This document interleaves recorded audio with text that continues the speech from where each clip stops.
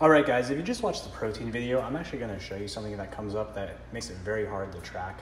So we just saw that one scoop was actually not 29.4 grams, but closer to 35 grams. So what we're going to do is we're going to go into MyFitnessPal. We're going to scan our protein. And when we scan, we can see that we can't change it to grams. And obviously we're not having the whole container. So our only option really is one scoop. And we know one scoop is around 29 grams. So what are we going to do? We're actually going to do some math. So we're going to take out the calculator and do 29 times 1.2. That's around 34.835 grams. That's about what we had.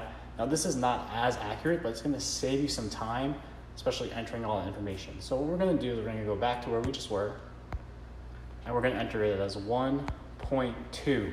And this is going to allow us to keep the calories and the macros as accurate as possible. Obviously there's some math involved, but this is really how you stay on top of what you're eating. And you have a little bit of an error here. I'm not really sure on the standard deviation, but doing it to this extent is going to help you really be within 5 or even 2 to 5% accuracy. All right guys, thanks for watching.